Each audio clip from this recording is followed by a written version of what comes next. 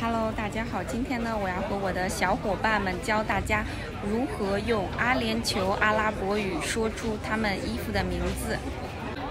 这是我的小伙伴马万，这是我的小伙伴穆罕默德。Hello, Assalamu alaikum. Assalamu alaikum. What is the Emirati flag? We need the flag here also beside us.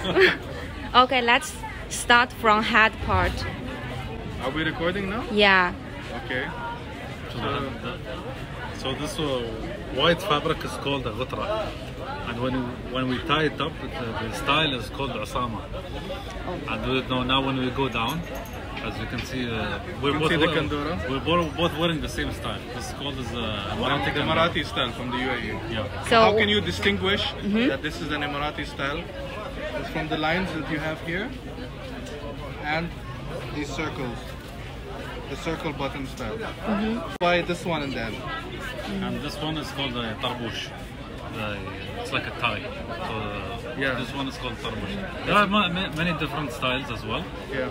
So you can see his style is like a knot, and mine over here is like a different style.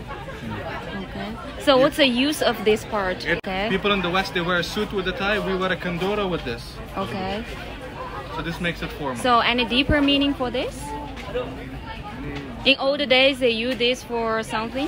No, not really. No, it's just like a style for a kandora. Oh, like a decoration. Yeah. So why you always put a pen there?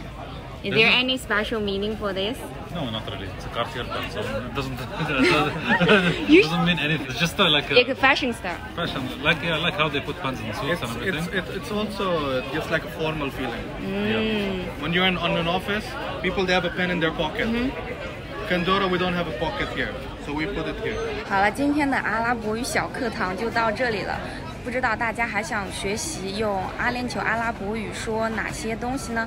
有兴趣的话，请在下面留言评论哦。我们下期视频再见，拜拜。